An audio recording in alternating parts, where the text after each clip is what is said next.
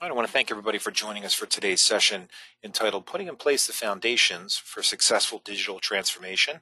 Today's session is presented by Digital Lab Consulting and is part of the Astrix Technology Group webcast and kind of educational series that we've been putting on we're actually going on about a 1-year anniversary right now. So we've been bringing together thought leaders from throughout the lab technology sector globally.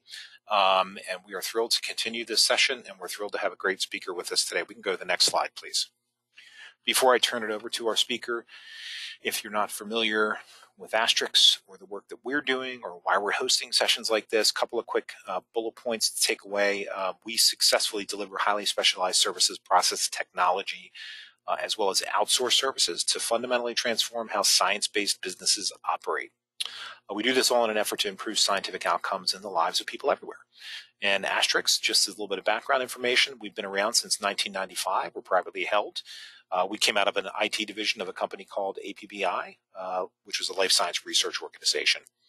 We operate from 7 offices in the United States and 1 in beautiful Costa Rica, and headquarters are up in Red Bank, New Jersey.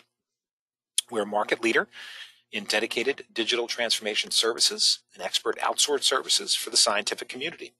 And the type of companies that we help could be anything from a Fortune 1000 life science enterprise to chemical and CPG companies, government research institutions.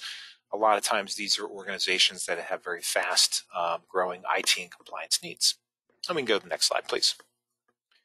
So before I turn it over real quick, the services that I've talked about, what they mean, they span the complete life cycle of scientific data systems. And that means in the beginning, when we do what's called business process analysis or enterprise architecture, we're typically helping companies understand at a very root level, what is their technology stack? What should it look like, based on what they're doing as a business or where they're going as a business. From there, we can help them select the right vendors to come in and make up that technology stack. We can help with development and implementation. And then after that, we can help with computer systems validation. Those are services that are well within our wheelhouse.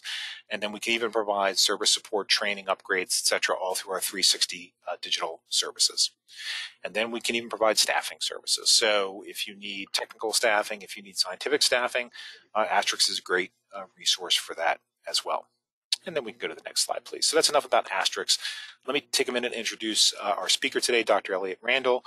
He's managing partner and co-founder of Digital Lab Consulting, an independent strategic and business consulting company. Very passionate about helping organizations to transform their business through better use of technology. And he brings over 25 years of experience in the biopharmaceutical industry across the entire value chain, everything from R&D to manufacturing through clinical. He brings a BS in biochemistry, a PhD in molecular biology from the University of Manchester, UK, and an MBA from Warwick Business School in the UK, which means he's a heck of a lot smarter than I, and I want to turn it over and let Elliot take it from here. Thanks, Elliot. I'll come back on at the end. Thanks very much for the kind introduction there, Kevin. So yeah, hello everyone. Thank you for joining the webinar. Clearly, it was part of the title was digital transformation, and that's obviously a topic that attracts a lot of information, a lot of attention at the moment. And just on the screen, it's a headline from a few years ago, but it's the sort of thing you see on an almost daily basis. So in this particular example, McKinsey stating that they believe that digital technologies will deliver billions of dollars of value across industry over the next decade. So we're already probably halfway through that decade, given the timing of that quote. But it's just an example of the kind of statement you'll see almost every day in every newspaper, in every industry publication as well. So there's a lot of hype, there's a lot of interest in this topic, but there's also some really common expectations of what digital transformation can do for a business. So for example, again, a few examples on the screen there, but things like increased productivity or increased capacity, improving the quality of data, enabling the reuse of data, improved visibility of information, and also getting better insights into what's going on in the business and what's going on in the wider environment as well. And I suppose last but not least on there, we've got the foundation for AI. And artificial intelligence, AI, is again another hot topic, not just in the industry but beyond. And it's actually one of the most common topics that I see raised during conversations about digital transformation. So, you know, we want to do AI, we want to take our business forward using AI. So when one of our clients mentions that to me, my usual question is, so what do you actually want to achieve with AI? And the most common response to that is that somewhere in the organization went to a conference or read about it in a newspaper, and they want to do it too. So understanding what that use case is for AI is often a tricky conversation. It's one that people often haven't actually thought about too much. So it's obviously great to see a lot of interest in using technology to ultimately deliver better outcomes for patients, for example. But all that excitement's got to be tempered with reality too. So as an example, it's often cited as a high-profile example. IBM launched Watson Health quite some years ago now with a fanfare of being able to, or the goal of being able to cure cancer. And of course, the goal of that, the sentiment of that is fantastic. But you probably also may have seen at news earlier this year that IBM are looking to sell Watson Health because that challenge seemed a lot greater than they were perhaps anticipating. So as it turns out, collecting, integrating, and getting insight from data is not as easy as it first seems. And you know, people talk about artificial intelligence as the panacea to all ills, but you know, the old adage of garbage in, garbage out when it comes to data doesn't miraculously disappear and go away because of AI. Just like any other computational technique, new or otherwise, the only way to generate accurate and reliable results from things like AI and machine learning is to start with high quality, unambiguous data in the first place. There's no really getting around that fact. But though data with those kind of qualities, you know, clean, unambiguous data, can be really hard to come by.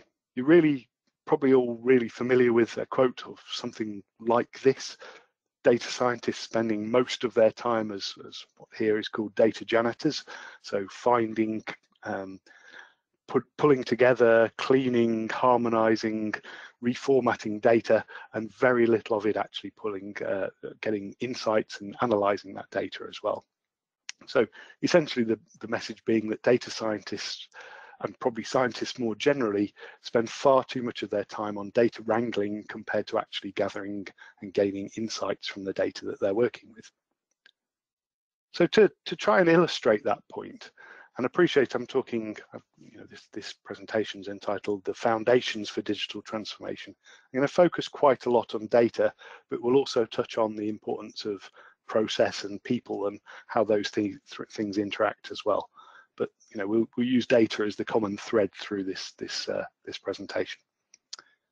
So to illustrate the point around data quality, here's an example that was posted on LinkedIn, I think it was last year sometime now, actually by one of Google's chief decision scientists, and I think it really illustrates the problem. It's not a pharmaceutical problem or even an R&D problem at all, but I'm sure you've come across really similar problems in your own business. So essentially it represents just even a subset of the many different terms that people entered into a database or into a data set when they were trying to say the town or the city Philadelphia. So when somebody was trying to aggregate this data from various different data sources, these are the different options they found. And some of them are clearly abbreviations, some of them are misspellings, some of them are just alternatives of the same thing. And of course, if you are a data scientist, you could probably generate business rules in a data science pipeline to cope with this. So simple things like wildcards.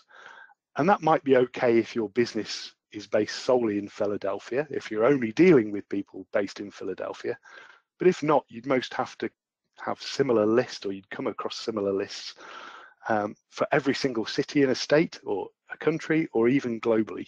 So trying to clean this data or design algorithms to cope with the ambiguity of this data is a huge amount of work, and probably addressing it at the outset and having clean data that's from the point of data capture is probably a better way to go about trying to address this problem. So in a similar vein, again, some quotes, some statements on the screen there. They're just some of the things you'll see quite often about the negative impact of bad data quality on a business. So they're about data quality more generally, including things like inaccurate data and certainly go beyond the pharma industry. But they also illustrate that data quality can have an enormous cost to the business beyond the time that I illustrated earlier that is spent by data scientists. So while the problems of poor data quality and dirty data can start to be addressed through data cleaning, that retrospective approach is extremely time consuming and costly. So it's far better to take a proactive approach to the data quality, which is where things like data harmonization can help. So why do I say harmonization and perhaps not standardization? Well, I suppose that's out of recognition of two main things. Firstly, because absolute standardization can take a long time and effort. And second, because in some cases it might not be possible to achieve at all. Or maybe just as an example, if you standardize everything perfectly within your organization and then start working with a new partner or have an acquisition of a company who uses a different approach or a different terminology, then you might have to take a step back. So I think it's worth looking at harmonization and standardization as part of a continuum. Harmonization is more about the degree to which standardization is perhaps both possible and appropriate. And I think it's also important not to lose sight of the fact that neither harmonization or standardization of data are actually necessarily a goal in of themselves. They're typically just a means to achieve other goals, whether that's being able to answer complex questions or achieving automation or something else. So the degree to which you need to standardize your data is often dependent on what you're actually trying to do with it, what you're trying to actually achieve. I think it's also important to highlight that harmonization benefits from the existence of data standards. So they help organizations actually harmonize to or towards something. So maybe these terms get used a little bit interchangeably, but I think it's often important to understand whether absolute harmonization or absolute standardization is actually the goal you're actually trying to get to. Now, I think we can probably all agree that the pharmaceutical industry have been fairly slow to adopt standards compared to other industries. If we look at other industries that we all rely on in our daily lives, take work out of the equation for a moment, but things like telecoms, banking, and perhaps even the music industry, all of those have adopted standard ways of transferring information, including file formats and connectivity standards. So music, there's things like MP3, GPS for sat-navs, and so on and so forth. And I would say that every single one of those standards have something in common. They're all designed ultimately to make things more efficient, or in some cases, just make things work at all. So if you can imagine trying to use a credit card to pay for goods, if the process and data that you had to enter wasn't standardized, if you're having to use a different method of payment every single time you went to a different store. So essentially, the standards in these industries are there to make life simpler and increase the reliability and the effectiveness of many of the goods and services that we use every single day. Okay, so if that's not actually a perfect situation, if any of you travel a lot, or at least if you used to, then you've probably had to carry several different plug adapters or a bulky multi-adapter with you when you travel to different countries. So that actually reflects something else as well. In all walks of life, when things just work, you rarely think that's because some effort has already gone into harmonization or standardization, but you really notice when it hasn't. So it's one of those things, daily life, things going smoothly, often it's because things have been standardized or harmonized in the background and you just don't think about it.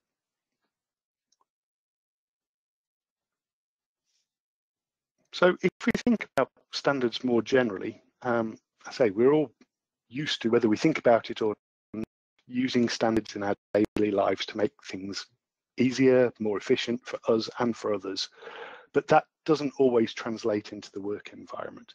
But with standards in place, they can make it easier to create and share and integrate data whether that's combining public data and partner data and purchase data with your own internal data, or whether it's integrating research and clinical trials information with health device data to overcome, for example, the translational medicine gap. I think they're also, as you see there, one of the points on the screen, they're seen as essential to the successful implementation of things like FAIR data standards and data integrity as well.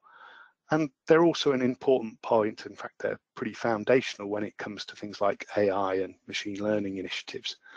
In fact, the lack of gold standard training data is often cited as a problem that exists, again, beyond this industry, but when you're trying to exploit AI at all. So when information used to train an algorithm for AI, for example, is limited, it eventually creates bias in the AI's output. And standards can form standards, when they're in the form of something like scientific ontologies, can help AI models understand the science behind it.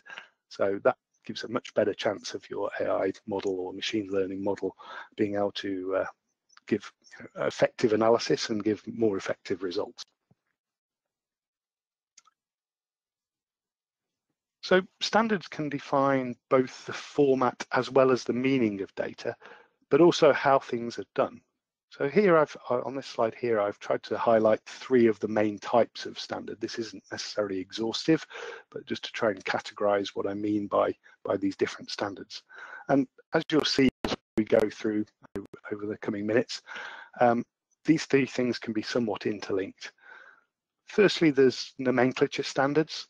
So these ensure the use of consistent terminology, and they can also define relationships between things.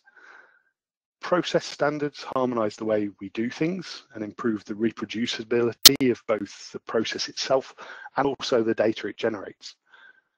And then you have data exchange standards. So they provide a standard way of capturing and transferring information, which for the purpose of this meeting, I'm including both file format standards and connectivity standards as well.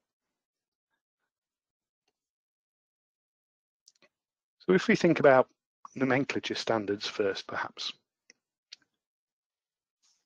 So on the screen there's several types of nomenclature standards, which we can broadly, I think, group into 2 or 3 different areas. So firstly, there's things like internal naming conventions or lists. So within your own organization, that might be lists of project names, sample IDs, compound IDs, those kind of things. They're probably proprietary to your organization. Then you have things like ontologies. So things like the allotrope ontology, the NCI thesaurus, and those typically define relationships as well. So they're not just about a term in its own standalone capacity within a list, but actually the relationships between those terms. And then you have things like ISO standards. So IDMP would be an example here. So identification and description of medicinal products is IDMP stands for, if you're not familiar with it, but also probably things more generally as well that you'll see in ISO standards, which can be standard lists of country names. So they can be useful for harmonizing data or standardizing data, or that part of the data for a clinical trial site, for example.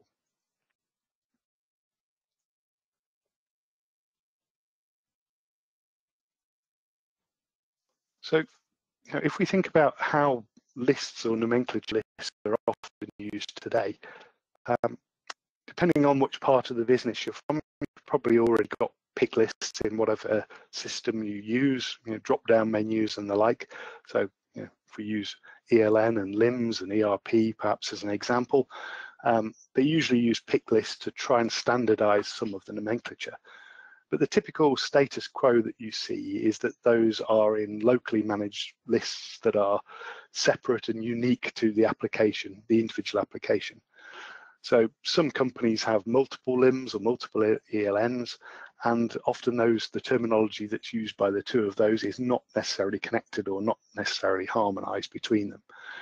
And I think if you look around your organizations, I think there's growing use of things like public and external ontologies, but not every, typically don't pervade every part of the organization, or at least not today. And that situation often means that the reference data that each system has to use is manually updated in each and every system. There's no easy mechanism to ensure use of a common terminology. And ultimately what that means is that it's really hard to connect the data between those different systems for analysis. So if you're trying to link data in your ERP to your LIMS, there's often some sort of data mapping or data translation, often with a manual step in between to achieve it. So, trying to add a bit more flesh to that one, this image is somewhat of an oversimplification. Having three different systems, having different names for ultimately the same thing. So the reality for most companies is that the different names are actually used for the same thing in the same system, not just across different systems. So if you take this example, then the same protein being referred to within three different systems by three different names. If you're an expert in this area, if you're an expert on this specific protein, the expert might recognize that they're the same thing, but most other people probably wouldn't, and a computer would certainly struggle to know that they're the same thing too. So of course you could map the terms to one another. They're maybe synonyms of the same thing. That goes again more widely.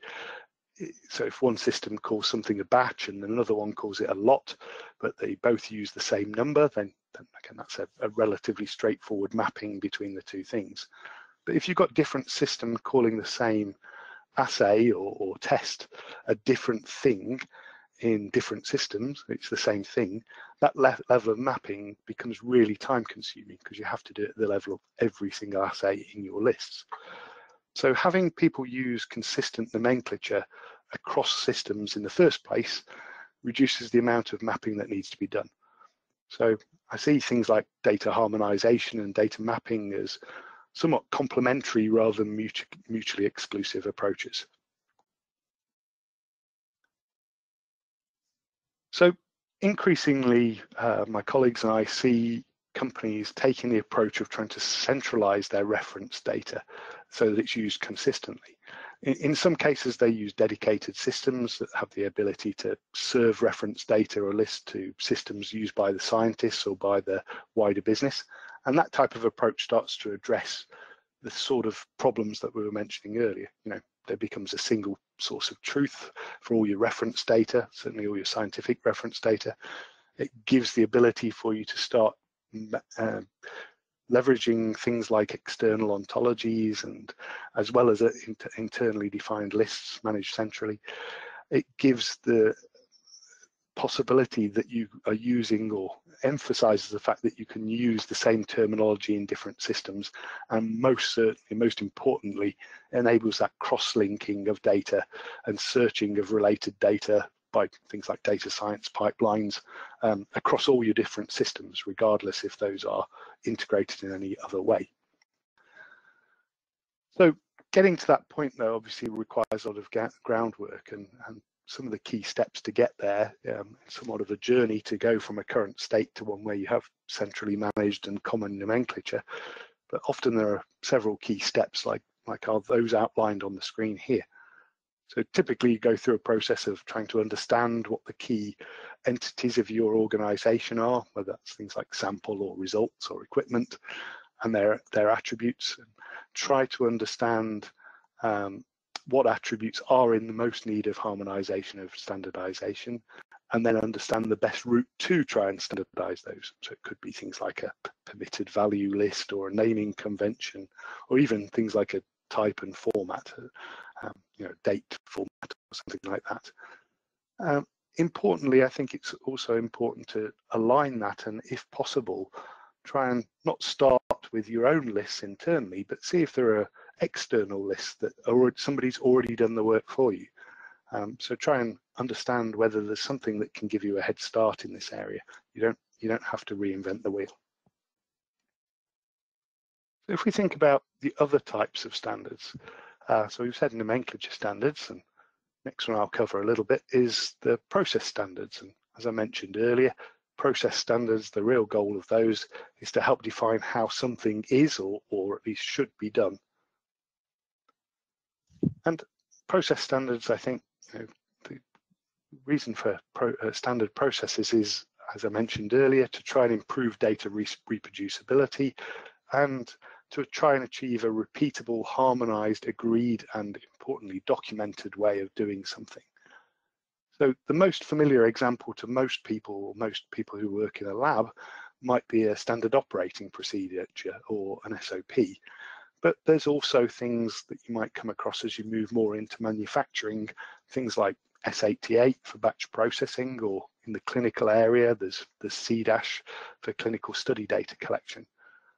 But I think in broad terms, all of those can be thought of as recipes, again, the goal of which is to try and improve reproducibility, but also to aid transfer of a process from one person to another, or from one site to another, and also to help facilitate technology transfer, for example, to and from a CDMO, for example. So having harmonized standards is also at the heart of any transformation project to introduce automation. If your process isn't clearly and unambiguously described, similar to what I described with nomenclature earlier, it's really challenging to automate a process that is not standardized. So if we, again, I'll draw the example of manufacturing area. Many manufacturing organizations have adopted things like manufacturing execution systems, or MES, as a way of trying to streamline their processes. Inherently, those systems, MES systems, are driven by a set of instructions guiding the production process. So what I referred to earlier as a recipe approach makes a lot of sense. But if you move back into R&D, while people are used to using SOPs, there's typically a perception that being driven by a recipe in some degree is somehow restricting the flexibility that you might need in research. So it's not suitable for research and development activities. Yet when you step back and think about it, most industries are increasingly adopting high throughput and automation technologies. So of course, these type of technologies, any robotics or high throughput instrumentation, needs to be effectively programmed. And a program, of course, is a kind of process recipe. So the more people use these technologies and are adopting methodologies in their R&D work as well, things like design of experiment, as they're doing that to help limit the design space for their exploration or for their optimization work, the more they're adopting automation and things like DOE earlier in the R&D process, the more they're actually using process standards. So probably you could all start to consider things like the adoption of robotics and automation as a way of introducing process standards by stealth, effectively. You know, it's happening, but people aren't necessarily thinking about it. So last but not least of the three items on my pie chart, we have file format standards. And as I mentioned earlier, I think that's not just the file formats, but the transfer mechanisms as well. And if we think in terms of file formats, I would say that that's the area that's led to the most heated debates and challenges over the years. It's where there's been historically probably a lot less alignment, and particularly around things like instrument formats. So the lack of harmonization in that area has really often led to huge issues in collating data. So if we take analytical characterization of a product, for example. So in the analytical world, characterization of molecules and batch processes, it can take a Herculean effort to bring together all the data from the different instruments. And it's actually not even limited to different instrument types, but more often combining data from the same type of instrument from two different vendors is in itself a pretty big challenge. Some of you might actually live that, you might be from that part of an organization. So what file format standards are, they can be, I think, grouped into several main areas. You have generic formats, things again we use outside of work as well, things like XML and HDF5 and things like that. And those generic standards, file format standards, are usually the basis for the domain-specific ones. People haven't created a new framework entirely. They've stood on the shoulders of the people who have used them for a more generic purpose. And then you have things like scientific file formats. I say they might build on things like XML in general. So you have ADF, Animal, UDM, things like that for instrument data in the science area. You have scientific file formats like that, but you also have often things like clinical file formats. So things like SDTM and SEND for clinical and non-clinical data. And of course, beyond that, there's also document standards more broadly, right? So it's the documentation standards you have to adhere to for different submissions, for example, to whatever regulatory body is appropriate for the industry you're in. And I say I'm also including connectivity standards in here. So you have instrument connectivity standards, things like CELA, because fundamentally, while they're not about exchanging information between people, there are at their core about exchanging information, in this case typically between instruments, between systems. So when, excuse me. So coming back to that point about automation is where a process and a connectivity standard starts to come together. So you might use process standards to help automate a unit operation in your organization, but when connectivity standards enable different instruments or different robots to communicate, then you can automate the transfer from one unit operation to the next. And you can make really great strides in automating a complete end-to-end process.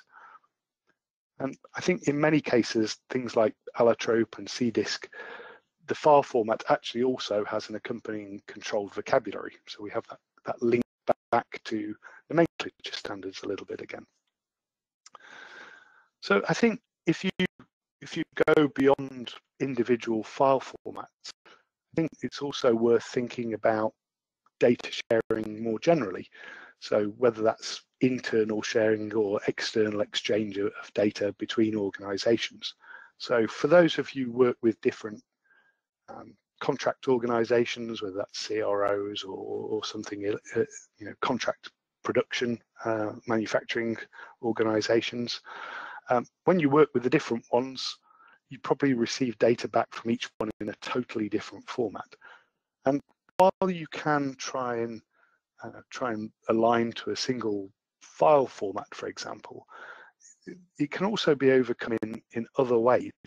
There are ways to contractually, for example, explicitly state what data is required back from that partner organization and in what format it's needed.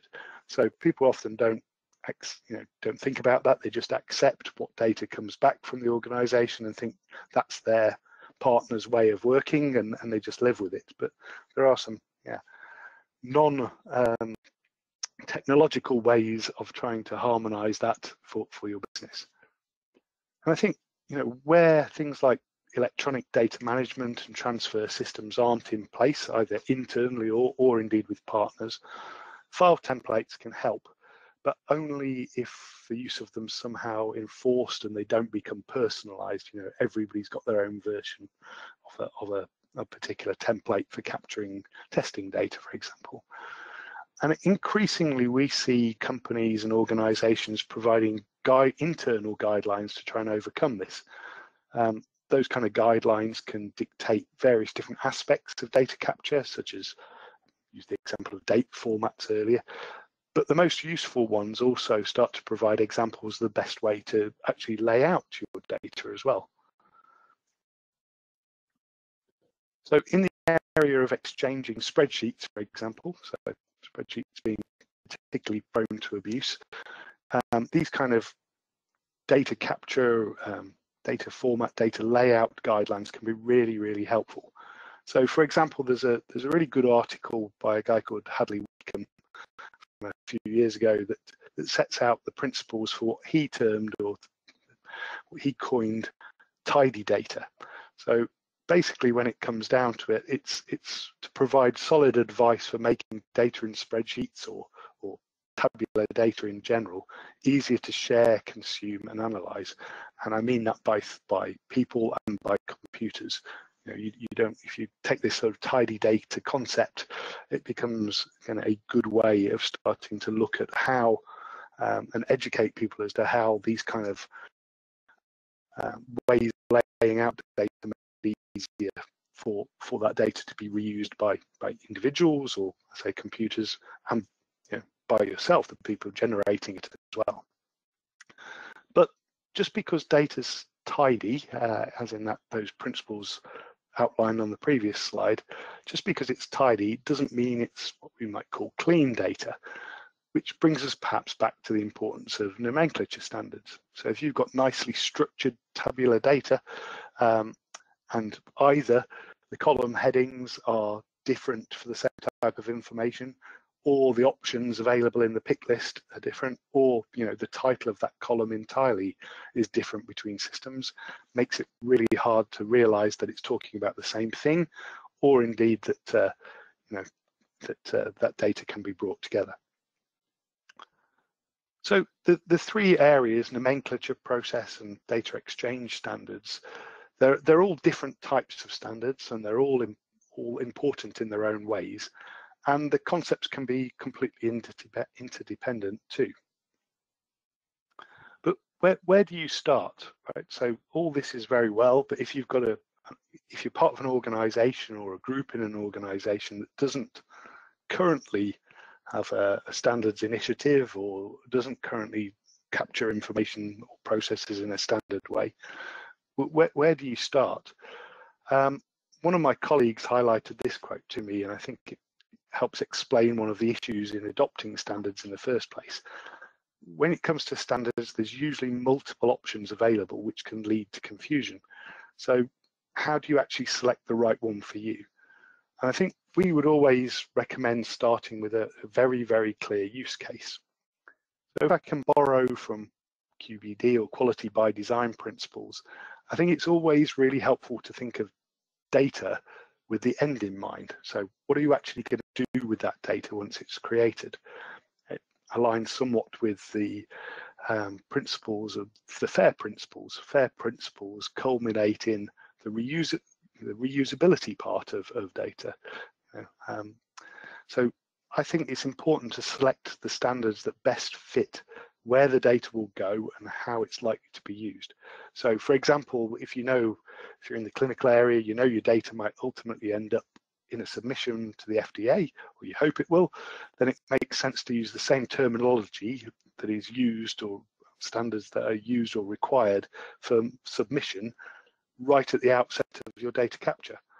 And I know you can't plan for every potential use of your data, and in many cases you don't know who will benefit from your data down the line, or how. So that obviously presents a bit of a challenge, but trying to think of the possible use cases, the most common ways your data is likely to be used by others, is an important starting point.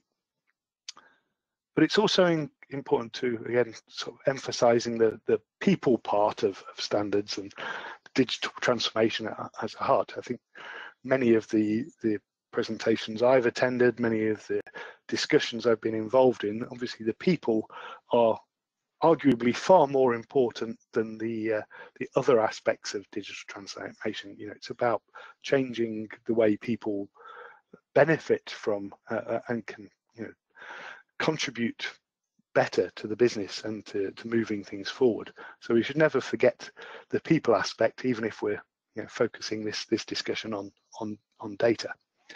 So I think the key thing to recognize when you talk about standardizing processes, or in this case standardizing data, I think the value of harmonized or standardized data is often realized by the people, or typically realized by the people who are using that data or consuming it, but the effort to capture well-described and standardized data is mainly on the shoulders of the people who generate the data in the first place. Of course, that can be the same person. In fact, I I saw a quote I quite like in Nature Index kind of a year or so ago from a guy called Lambert Heller. And his quote was something along the lines of, as a scientist, you should treat your data like a love letter to your future self. And I think that's absolutely true. But generally the problems occur not just when you're trying to decipher your own data, but when data is moving between people, teams, or even companies. So basically, if there's a really large overhead for a scientist in the lab to capture data, so if you're making them have to manually complete lots and lots of different metadata fields, or you're overly constraining them by a recipe, then any attempt whatsoever to harmonize or standardize data is going to face a really big uphill battle. I think it comes back to the point I made a few minutes back. Most of us use standards in our everyday life without even thinking about it. When they're implemented well, people don't notice they're actually using them. I think that's a principle that can be applied in the business workplace as well. So if we look at that problem from a slightly different perspective, I think in most cases, I don't think people generating data are actually aware of the problems that their way of working, assuming it's not standardized, that their way of working actually causes other people. I mean, nobody goes out their way to make their colleagues have to work harder on purpose. So often people in the lab aren't aware of the steps that data scientists have to go through to get their data in a state that's ready for analysis. So it helps to bring things to life for those people. So for example, if a data scientist can show to their colleagues in the lab the different steps they have to go through to process some of the data they receive, it can help make it real for them. You know, it's not just a statistic of somebody spending lots of their time. They can understand why that time's required or what the consequences of their data transfer mechanism is. It's not all one way either. I think we find in cases where projects have an actively involved data scientist or statistician involved early in the project, they can guide the best way to collect and store data, even if even help the lab scientists do some of the more routine analysis more in a self-service way themselves. And I think this is also far better for everybody than trying to have to work out what data actually is after receiving it, and resulting in what you typically see as a "can you just analyze this for me" email to a data scientist, and the many phone calls or conversations that ensue afterwards. And I think that kind of approach, where the scientists and the data scientists are separate from one another and not closely intertwined in their working practices. It reminds me of a quote from the statistician Ronald Fisher. You might know that, any of you some sort of basic statistics on your data might know Fisher's tests and things like that. But he stated, to consult a statistician after an experiment is finished is often merely to ask him to conduct a post-mortem examination. Perhaps he can say what the experiment died of. I think you can easily substitute the word statistician with data scientists or anybody who's processing data here as well. Basically involve them early on and help them to help you. So another thing to consider when you're looking at standards of any type, whether they're process, nomenclature, or otherwise, a standard is only as good as its governance. So where a standard doesn't already exist internally, I say don't go reinventing the wheel. Look for external standards as a good starting point. Adopt industry design standards where possible and where practical. They don't cover everything, but there's a lot out there, and there's a lot of very good starting points for you to go with. So that's, I think, one way of having governance with the standard, if the standard comes with its own governance structure from external standards anyway. But of course, it's important to understand that, when you're looking at external standards, that they actually are widely adopted. Just because lots of companies are a member of a consortium, for example, doesn't mean the resulting standard is actually used actively by those companies. You see that quite a lot indeed. So you'll see industry forums, Pistoia Alliance is a good example of those, can help get to the bottom of what other similar companies are doing. and also to help share their experience of what has worked and what hasn't worked. So basically, when it comes to data standards, if you start to engage with these communities, you probably won't be the only one to be looking at different standards. So it's good to use resources like that to share experiences. You know, there's a wider community out there for this. So if I can summarize on the topic of standards, then I say they're not the only element of digital transformation, but hopefully what we've gone through in the last half hour or so is to understand why they're important, why they're an important foundation, coupled with changes or harmonization of processes, coupled with the people element. You know, data standards can make people's jobs easier. They can make processes easier as well. So data is a key part of the foundation, or good data is a key part of the foundation of any digital transformation project. So what I would always recommend, first of all, try and work out what's the problem you're trying to solve if you're trying to implement a standard. As I said earlier, the most useful standards are those that try and address a specific use case. Some standards, they might overlap and even conflict with each other. So it's important to select them carefully, clearly, and define and manage the scope of each one that you adopt. And again, you don't have to start from scratch there. There are communities out there that can help you with this type of topic. And I think more broadly then, perhaps standards in scientific research, if you've gone back 10, 15 years, people rarely talked about it. They're a bit more prevalent today, but they're still at a relatively early stage and they're adopting. So they'll continue to develop, new ones will appear, and I'm sure some will even disappear. So it's important again to kind of stay engaged and be part of the communities that produce them and people who use them as well. So I'd like to end with highlighting something that I highlight on almost every project that we work on.